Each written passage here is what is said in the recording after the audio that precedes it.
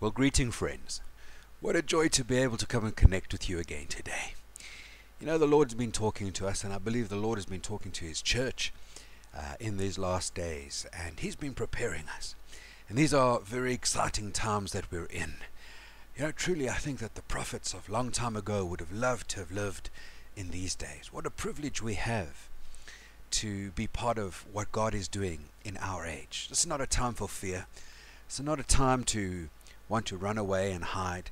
Jesus said, as you see that day approaching, that we must lift our heads high because our redemption is drawing near. And so we are part of the redeemed, and so we are part of those that are called to lift our heads high. Now, I want to speak to you today about some of the end time happenings that are going on around us. I'm not going to get too specific this morning into all the eschatological happenings, and there are many. But this morning in particular, I just want to speak a word of caution to the church. There's so much good stuff happening out there, but there's also so much flaky stuff happening out there. You know, this is a time where on the internet we're starting to see more and more teaching about eschatology and the book of Revelations, and you know, I hear so many people standing up and saying, this is what it is saying, and then I look at it, I go, no, that's not what it's saying. Sounds good, but not true. And we need to be part of those who are rooted in the Word of God. We need to be part of those kinds of people that can stand up and correctly divide the words that are spoken, and to be a light to the nations. And so if many people are being deceived by many teachings going around, let us not be one of them. So this morning in particular, I want us to start off on a bit of a series. We're going to go on a bit of a journey.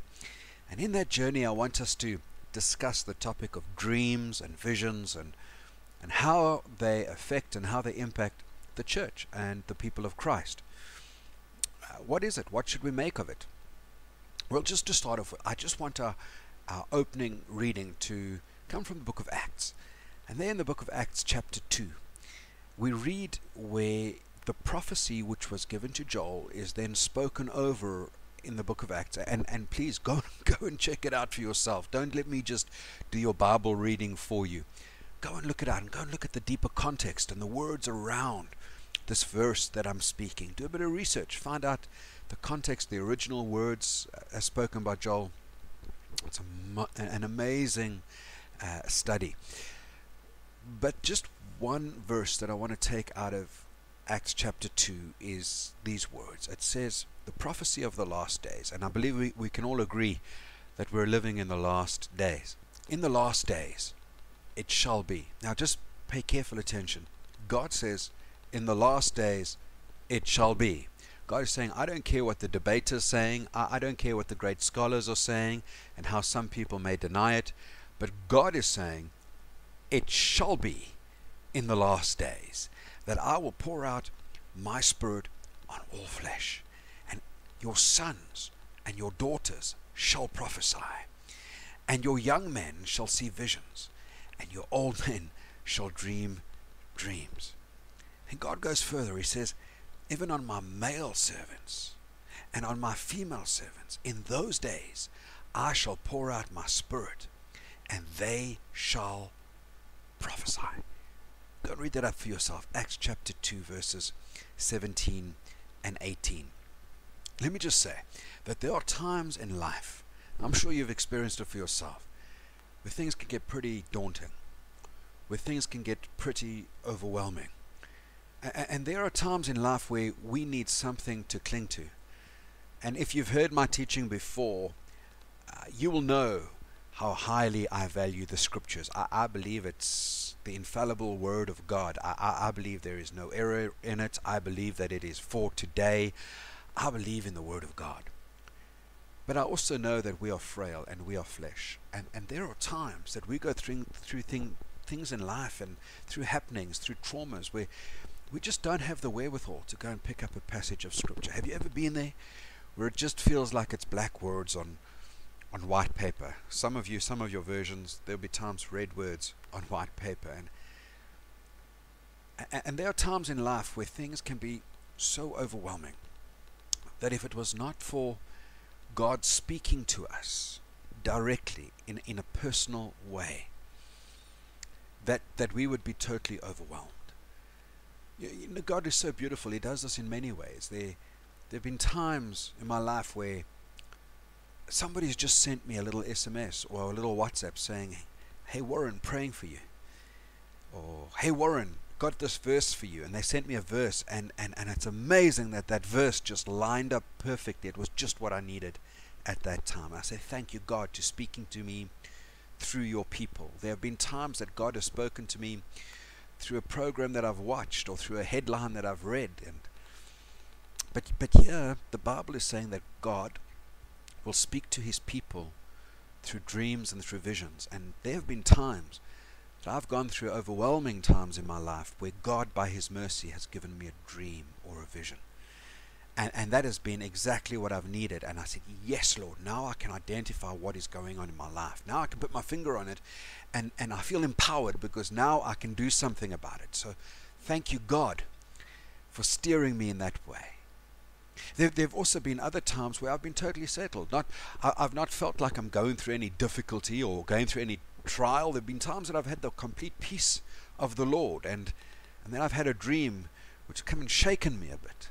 It's almost as if I was too comfortable in a certain situation, and God was saying, Warren, I need you to focus. Warren, there's an area where you're getting a little bit lazy right now. Warren, I don't need my servants to be sleeping. I need my servants to be watchful. And God has sent me a dream to wake me up as it is. And thank God that he does speak to us in times such as this. I'm so glad. I'm so glad that God is a God that speaks to us and still meets us in such a personal way. I'm so glad that the gifts of the Holy Spirit are so for today, that for the entire church age until Jesus comes again. And I thank the Lord Jesus that we're in an age where we're being encouraged to stir up the things that God has given to us, things like prophecy and dreams and visions. But I also believe that God is not going to give you a vision for your family. He's not going to give you a vision for your workplace. He's not going to give you a vision for your church. He's not going to give you a vision for your country. He's not going to give you a vision for the world until you start being a steward of the visions that God gives to you personally. And God's going to do that. You know, there's that whole principle in Scripture: if you're faithful with the little, God is going to start increasing that and give you much. The only thing is that we cannot be faithful with the little unless we recognize what it is that God is doing through us, and what it is that God is giving us to be faithful with. Sometimes God gives us dreams and visions, but we've got such a stereotypical view of what it should be like that we're not recognizing, hey, this is from God. And if it's from God, I need to be a steward of what God has given to me. So yeah, we need to learn how to be stewards, but how do you be a steward unless you've learned to recognize first? And so I believe that when you start developing your gift of dreams and prophecies, I believe that you need to start looking on a really close personal level. Don't get a dream or prophecy and then want to run around and want to go and, correct your church, correct your elders, correct all the deacons, go and speak a word to the president.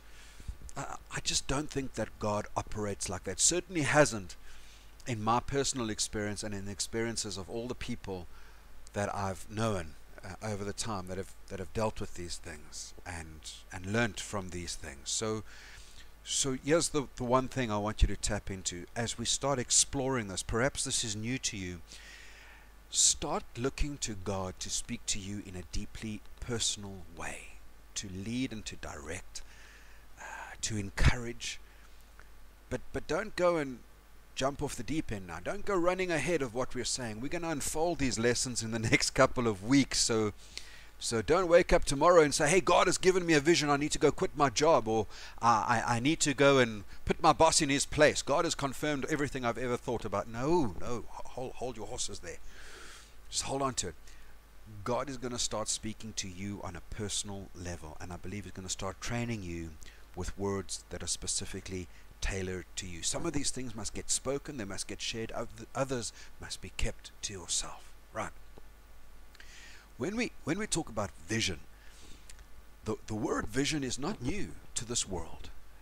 Even worldly people, even unbelievers know the word vision. I mean, I hear people talking about vision statements and mission statements, and it fascinates me how even people that are not in relationship with Jesus, even unbelievers, seem to be tapping into the principle or one of the principles of vision, and they seem to be getting the peripheral benefits. And when I say peripheral, it is just peripheral. I'll explain that in just a moment. But they get the peripheral benefits of one of the principles of visions and vision statements. And what is that principle that I'm referring to? Well, it's that one that we found when the Lord said to his prophet Habakkuk. Remember Habakkuk? In chapter 2 and verse 2, God said to Habakkuk, now God gave him a vision, and then God said to him, he said, Habakkuk, write the vision and make it plain on tablets. I love that about God. God doesn't just want us to be enshrouded in mystery like this vision and dream world is this ethereal world. No, God is saying, make it plain. Write it on tablets so that it can be communicated, and make it plain. And then he goes on to say, so that he may run who reads it. So, if we just now put that into context, this was a word for the nation because Habakkuk was not a beginner prophet.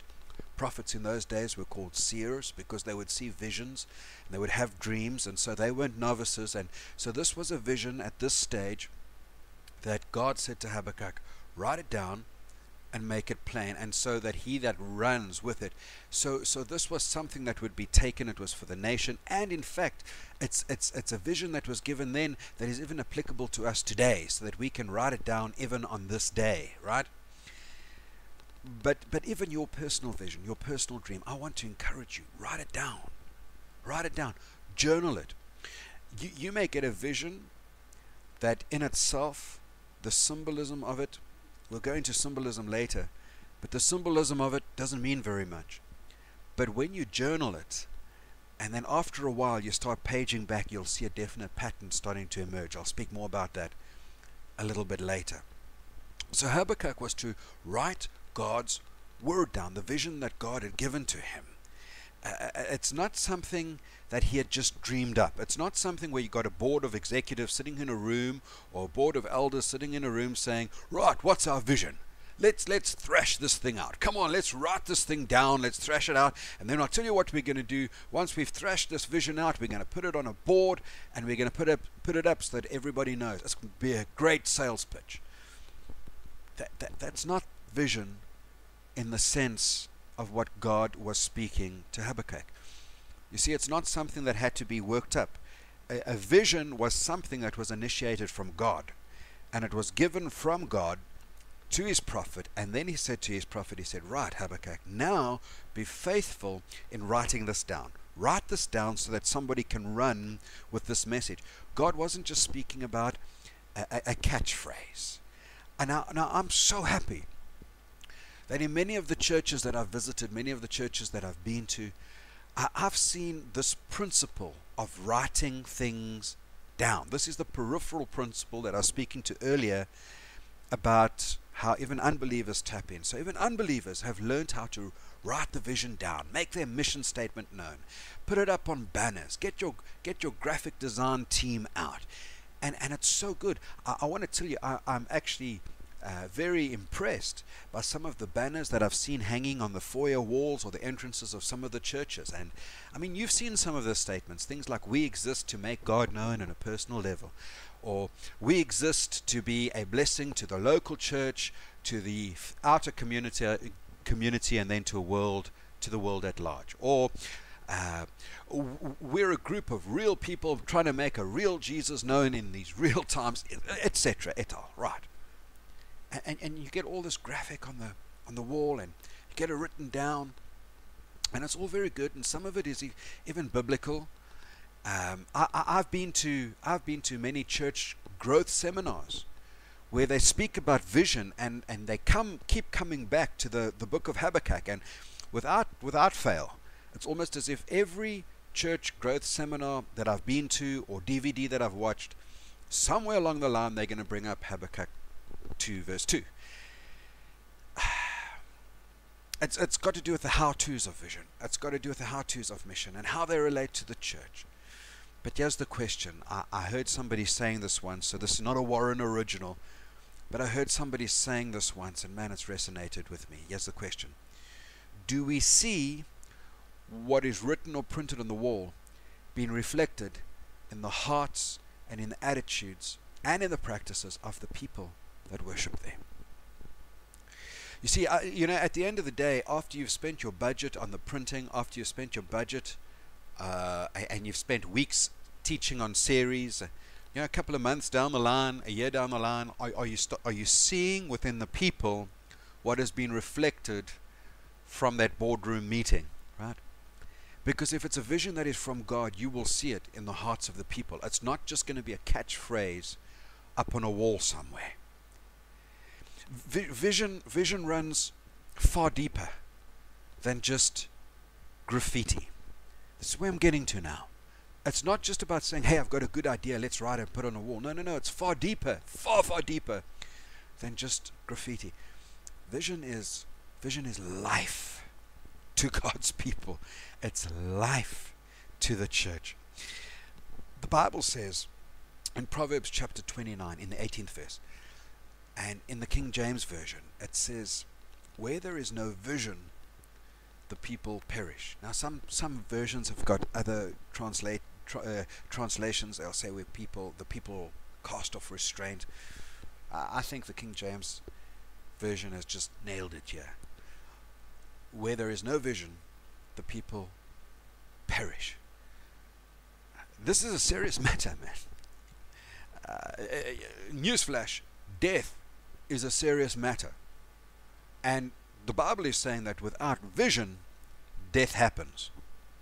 Death happens. So you may not die immediately. I think back to the Garden of Eden, and where God said to Adam, he says, in the day that you eat of it, you shall die. Well, Adam carried on living after that. He only died at the age of 900. Right? No, but he died in a different way. And I believe that so many people have died in other ways, and it's ways that are more eternally significant than just physical death. They've died in their hopes. They've died in their desires. They've died in their passion for Christ. They've died in their passion for the mission of the church. They've died in their zest. They've died in their zeal. They've died in their relationships one with the other. Something about them has died because they've lost that one thing that God has given to them to hold on to. You see, God will give you a vision as an anchor. There are times where you need that anchor so that when you start getting lost, in all the things that demand your time, the things that would erode your personality, the things that would steal and rob from you, when you get lost from those things, you need something that you can return back to. And that's why before any great quest, God will give you a vision so that you know what you need to return to. Now, can I get just a little bit controversial with you? I want to get as controversial as the Bible gets. You've got to allow a preacher to get as controversial as the Bible gets. Don't ever allow a preacher to get more controversial than a Bible, because then he's just trying to be a shock jock and he's just trying to get attention, and we've seen some of those around. Don't ever allow a preacher to get more, but don't ever allow him to be less controversial than what the Bible is. Now, what am I trying to say? This scripture, where it says for lack of vision people perish, it doesn't just stop there. It doesn't just say that in isolation. It goes on. There's more. And it says, but he that keepeth the law, happy is he. The Bible does not have in mind vision as being something that is just written on a wall, as in graffiti. The vision has in mind something that has been written on the heart. Paul writes about certain Gentiles, and that's you and me that he's writing about. He's referring to us. The true church throughout all generations, since the first century, since the church was born. Paul's writing about these Gentiles, that there were some people, that's us, who show that the work of the law is written on their hearts. Romans 2:15. I trust, brother, that in your conduct, I trust, my sister, that in your demeanor, the way that you deal with people, I trust that you show that God's law is written on your heart. I trust with those business deals, you show that God's law is written on your heart. I trust in your work ethic at work, that you show that God's law is written on your heart. I trust in your attitude towards people that are perhaps of a less income bracket, poor people, perhaps people that are ill or sick. I trust that in all that you do, you show that God's law is written on your heart. What am I saying? That God's vision statement is within you. Now, they may not be able to see your heart, but they can see the expression of that vision in your conduct. Now, it's true that we're no longer under the law of sin and death. So that's not what Paul is referring to here. Remember, Paul is writing to the New Testament church. He's not referring to the Mosaic law.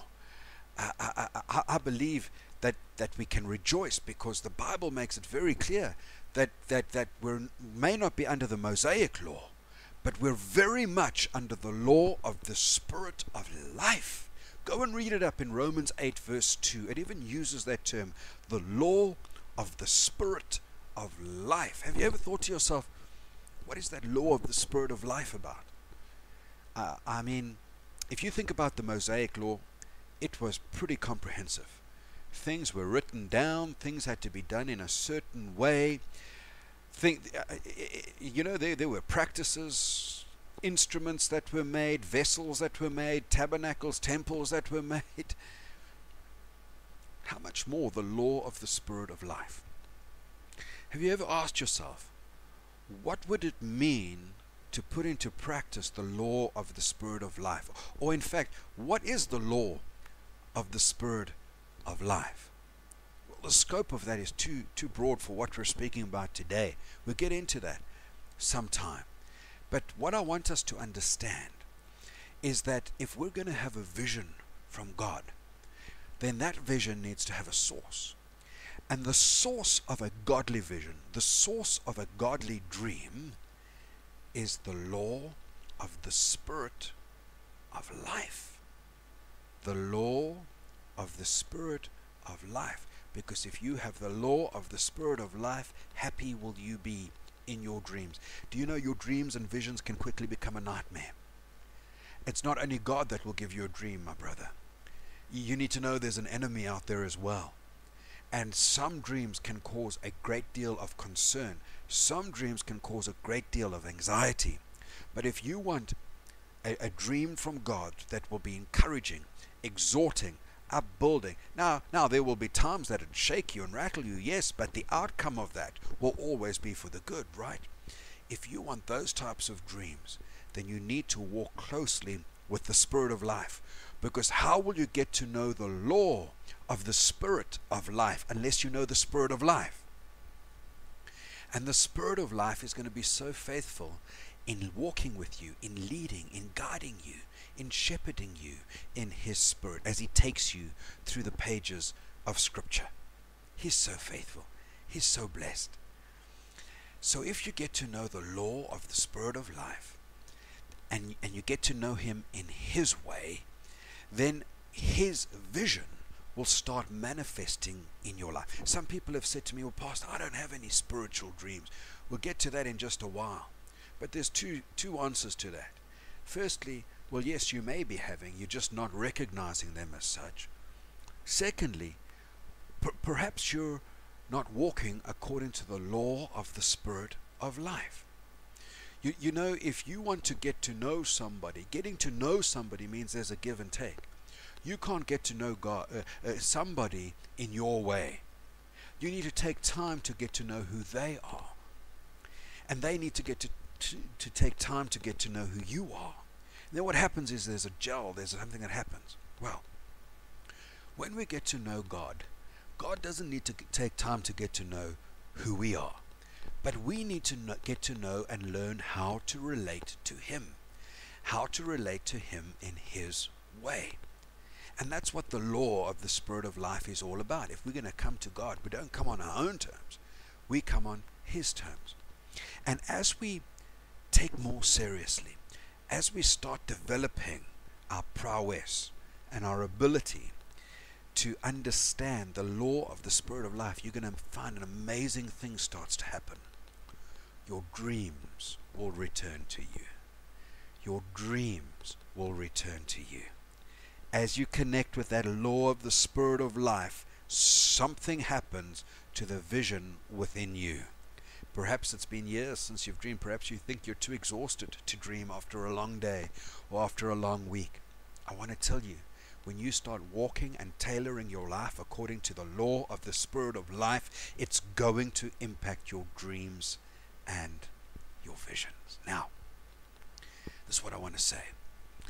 Don't run after visions. Don't run after visions. If you run after visions, you're going to become flaky. The last thing we need now is any more flaky people in the church. We need some solid people in the church. We need some people of understanding, man.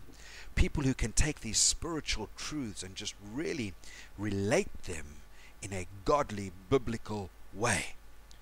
When you start pursuing the law of the Spirit of life, God is going to start dropping pictures into your mind. Don't run after the pictures. Pursue the law of the Spirit of life, and then you will see the pictures start coming your way. Because the law of the Spirit allows you to see what God sees and the vision of God. And vision in the sense that we're speaking of today. Listen to me carefully. This type of vision, these types of dreams, they don't happen all at once. Vision is a process of progressive revelation to you of the plans that God has got for you. There's a quote. Come on, man. Take out a pen and paper. Write it down. Warren Original. Vision is a progressive revelation. It doesn't happen all at once. It's a progressive revelation of the plans that God has got for you. Very often, when God starts revealing His plan for your life, He will do so not just in one picture, but He's going to do it in a series of pictures. Remember I said when you start writing it down, so you may wake up and think, well, God, what was that all about? Well, okay, didn't make sense. Okay, let's forget about that. Then you've lost a vital piece of the puzzle. So God starts revealing it in a series, and when you've, like I said earlier, when you start jotting it down, you start seeing a bit of the big picture. Remember when God said to Jeremiah, He said, Jeremiah, 29:11, He said, Jeremiah, I know the plans that I have for you. You know what God was saying? He's saying, Jeremiah, I know the plans that I have for you. He was saying, listen, man, Jeremiah, sometimes you might be confused about your future, your direction, your calling, but I'm not. I know the plans that I have for you, Jeremiah. Listen, Jeremiah, I know exactly what I made you for. I know what I tailored you for. I know exactly what it is that's going to bring you the greatest sense of fulfillment, joy, and delight in your life, because I made that for you, and I made you according to that. I am the one who passionately, Jeremiah, listen to me, passionately wants to reconcile and get you to walk in the vision that I have for you. Jeremiah, I knew the vision that I had for you even before I laid the foundation of this earth. I knew it, man. Jeremiah, I'm not confused. I'm not grasping at straws. I know the vision that I have for you.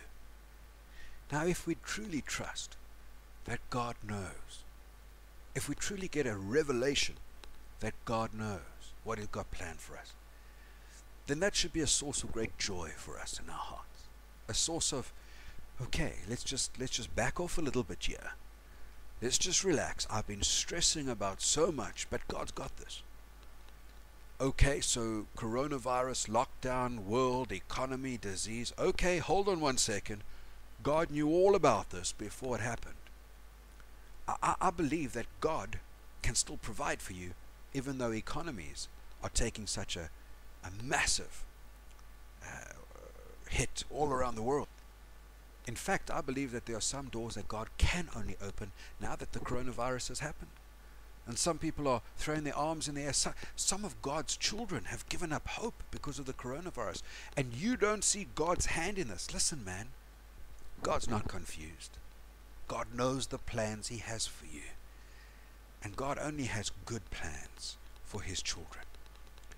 I believe that God is going to start giving you a series of pictures, a series of dreams as they pertain to your life, as they start lining you up with the scriptural direction for your life. This is a time of great encouragement because it means that the Creator of heaven and earth, God Most High, loves you personally, and He wants to start imparting into you and communicating with you personally about the direction that He has for your life. Don't be hopeless. Never give up hope. God is still on the throne. And I want you now to start getting a fresh passion in your heart. Start getting a fresh invigoration in your heart. Because if anything, I trust that what I've shared with you today has taken you and put your feet on a different spiritual level. That spiritual level of expectation. There is another dimension. Some people get hopeless. Some people get despondent because they're trapped on the dimension of the temporal realm. You can understand that with unbelievers. But how sad that is when a son or daughter of God gets trapped on the temporal realm. Well, we're about to go on a spiritual journey together, and what God has laid on my heart, the next few messages coming up, I believe is going to bless you, because I've served the Lord for quite a while. But now He started showing me some wonderful truths. Now that I've been able to shift aside some of the nonsense that I've heard, and there have been times that I've heard nonsense, and because of that I've thrown the baby out with the bathwater. No, God has really started blessing me, and that's why I'm so overjoyed at being able to connect with you, to share with you what God has shown me about these dreams and about these visions. And we're going to be picking up this theme again when next we connect. But in the meantime, here's my prayer for you. May God bless you as you press deeper into the law of the Spirit of life. Go pick up His Word. Fall in love with His Word all over again. And may He bless the dreams and the visions that are coming your way. Let me pray for you. Heavenly Father, we love you. Oh Lord, what a joy it is to love you. What a privilege it is to be called your son and your daughter. Oh God, I am overwhelmed at the joy and at the prospect, at knowing, God, that I'm not limited to this temporal realm, but that, Lord, you can communicate with us, you talk with us, you take us to different levels. And that's my prayer, Lord God, for whoever may be listening to this message today. Take them to another level. Their hope is not on this level. Their hope is on another level. Oh God, would you put their feet on another level? I want to pray, Lord God, that you would encourage the hearts of your people. And this is my prayer for each person that is listening. I want to speak. I want to release a supernatural anointing right now, that you would touch them in their dreams, touch them in their visions, Lord God. Awaken within them a sense of hunger for more of this, and saying, yes, I'm so thirsty for this. In fact, Lord, I pray that this message would have been spiritual food for their soul, a soul that has been hungry for this. Oh God, sustain them, keep them, encourage them, I pray, because I speak this in that name which is above every other name, the name of my Lord and my Savior, Jesus Christ. Amen and amen. God bless you.